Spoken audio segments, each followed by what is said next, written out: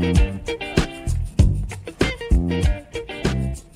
everybody, this is John from JonLoomer.com and Jon Loomer Digital on Facebook. Here with another edition of my video blog where I answer a few of your questions about Facebook marketing and content marketing.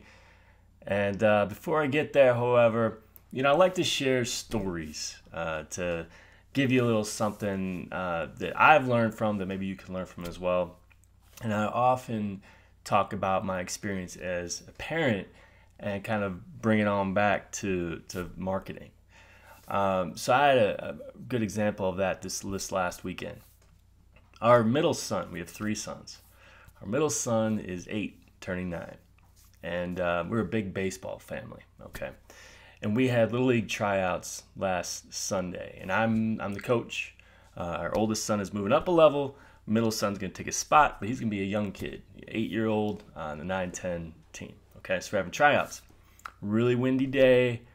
And one of the events where they're trying out is take fly balls, okay, off of a machine, shooting it out there. They need to catch it, throw it in. Coaches assess, how good they are. And this thing was, more or less a formality for us because I'm going to draft my son, period. But the league also wants to make sure that he's ready. And the kid is really, really good. But he is 8, okay. Ball flies out there, hits him in the eye. He tracks it perfectly, moves his glove, hits him in the eye. He was wearing sunglasses. I rush out to him. He's a mess, blood everywhere. Ends up, we end up taking him to the ER, 10 stitches, okay? Really tough, really tough. So as a parent, first thing is my concern is health. Is he going to be okay? No major problems, all right? Just the stitches, 10 stitches. But then you think about mentally, how is he going to rebound from this? So, that's the kind of thing where I can compare it now to business and things as an adult in general. How do you overcome adversity? What happens when obstacles are thrown your way? What happens when you fail? What do you do? How do you react? And so I was really concerned about these things because, first of all, I know he loves baseball, and I know he's really good at it. And selfishness as a parent, as a dad aside, that I want to share that kind of stuff with him. If he loves it, I want him to continue to enjoy it. So that was my first concern. And when my wife's carrying him into the ER and just bleeding and pain and screaming, one of the things he said was, I don't want to play baseball anymore. And sorry. And as a dad, that kind of broke my heart because of these things. And but here's the thing. That was an emotional response. And I was not going to talk baseball with him at all. And my wife wasn't either. We weren't going to even bring it up. That night he watched a baseball movie. The next day he watched a baseball movie. I started talking with him about, how he felt and what he wanted to do and this and that. And he decided he wanted to get back on that horse. And he also wanted to finish what he started and complete that assessment and those tryouts, which I thought took a ton of guts. So this week we've been going out every day, just throwing a tennis ball around, taking ground balls. We're taking it really easy, letting him throw a baseball where I don't throw it back, this and that. So really, really proud of the kid. But here's my point. Up until now, his life has been pretty easy. This is his first major injury. Baseball has always come very easily for him. He's just a naturally good baseball player. But now they have this huge obstacle and this adversity. Most kids, I got to tell you, if you don't love baseball, most kids would have quit right there. I can totally see why you would. And there has to be a certain mental makeup as well. What's the payoff for continuing? So, and he is taking it on. And I compare this to business. We are going to fail. We are going to encounter obstacles. How are we going to react to those obstacles? So I felt like this was a really good life lesson and showing how important it is to have these obstacles in life, to see what we're made of. Because to be quite honest with you, his life has been very easy up until now. And to have something like this, I think really builds character. So for a kid, it builds character. For a business person, it builds character as well when we encounter obstacles. And I've seen a completely different look in his eye this week. Not just because there's 10 stitches above it. There's a different amount of focus and a different perspective that you have once you've fought through something like that.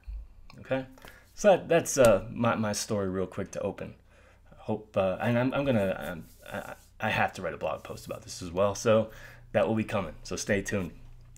All right, so once again, this is the Ask Me Anything portion. Once a week, I will be putting up a post on my Facebook page, Jon Loomer Digital. It says Ask Me Anything, and that's your chance to ask me whatever you would like about Facebook or content marketing, and I'll answer as many as I can. Probably just a couple today due to the fact that I just spent 5 minutes. So, first question, Alyssa asks, I've read that Facebook may have quietly changed cover photo rules to allow for certain calls to action while still disallowing contact info and like text. I'm wary of making changes just yet. What's your take? Yes and no. Yes, they have changed cover photo rules, and actually just about everything is allowed now. Let me bring it up. Cover photo. All covers are public. This means that anyone who visits your page will be able to see your cover. Covers can't be deceptive, misleading, or infringe on anyone else's copyright. You may not encourage people to upload your cover to their personal timelines. Covers may not include images with more than 20% text. Pretty simple. So, what this means is you can have pricing information. You can have calls to action. You can have contact info. All that said, you still can't be over 20%. Okay, so what's my feeling on it? I mean, I see a lot of people excited and throwing parties over this. I don't know. What I don't want is for you to make your cover photo look like an ad. Facebook had that as a rule before, and it's one that while no one was really clear on how they policed it, same with images in general, I agreed with the general sentiment. I can't stand cover photos that look like a big ad, okay? So I hope you don't do that. That said, you still got 20%. You still got the 20% rule. So you can't get too crazy anyway. And I honestly think you should be using that 20% to be telling more about who you are in your story. If you can do that, tell your story with an image, and then use that 20% for a call to action. Or I think for brick and mortar, having your address or your phone number in there might not be a bad idea. Your website address might not be a bad idea. So there's certainly ways to get creative. That said, let's not get crazy is really my suggestion. Let's not make these look like an ad. But yes, this does open things up a little bit for some creativity. All right, thanks, Alyssa. All right, Kathy has a good question. I find that unless I'm advertising, using promoted posts, or giving something away, my page engagement drops significantly. Is there another way to lift engagement without always dipping into my pocket? Kathy, good question. All right, understand. Normally, when you post, you're going to reach 10 to 16% of your fans-ish, okay? The more fans you have, the greater that engagement will be. By the mere nature of promoting a post, you are reaching people who you would not have previously reached, mainly because when they come online, if they would have previously missed it, when they come online, they will see it. All right. So first of all, let's make it clear that it's not that you're just getting engagement now because you're promoting it.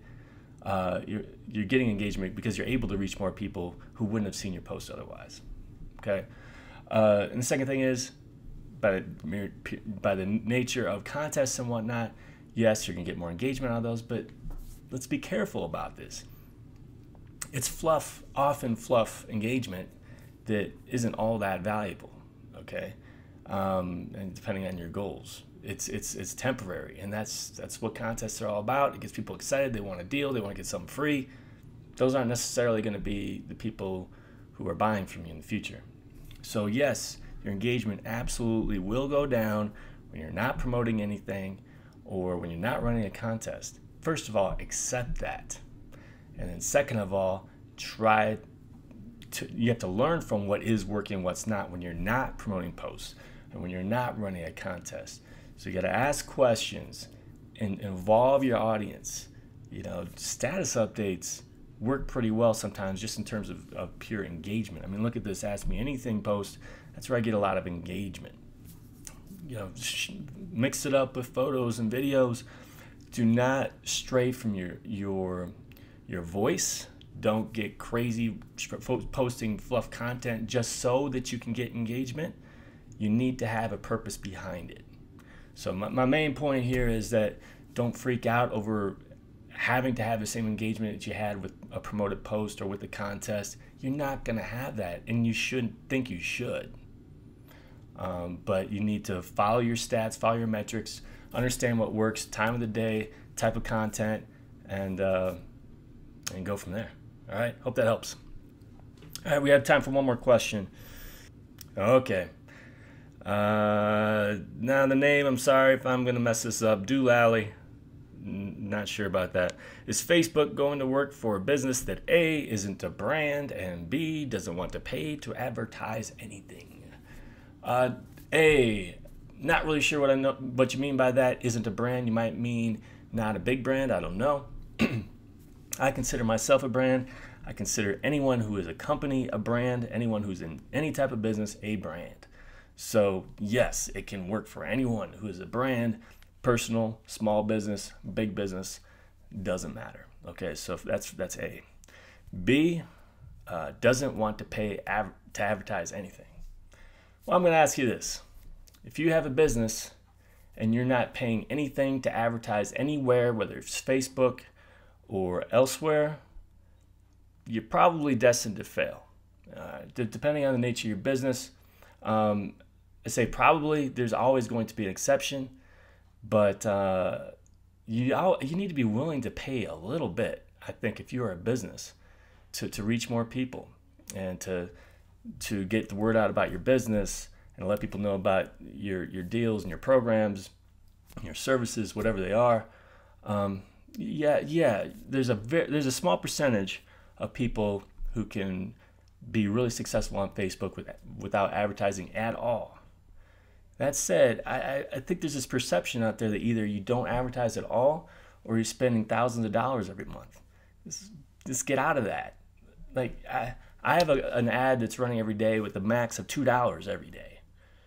You can do that. You can do $1 max every day. So I think we need to shift our thinking there.